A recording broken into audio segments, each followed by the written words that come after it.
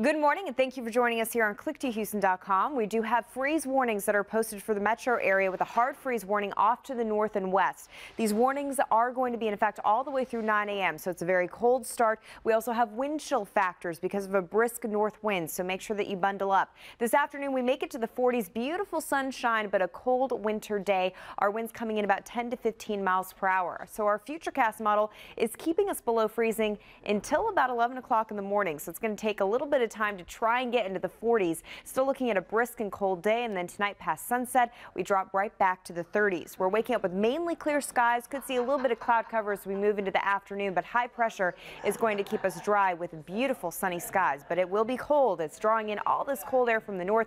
Temperatures below freezing up in the Midwest. Now our freeze line is going to move up to the north tomorrow morning. Still forecasting a freeze for us here in Houston and another freeze for our north counties, but down to the south of I-10 looks like you will be remaining above freezing for tomorrow morning.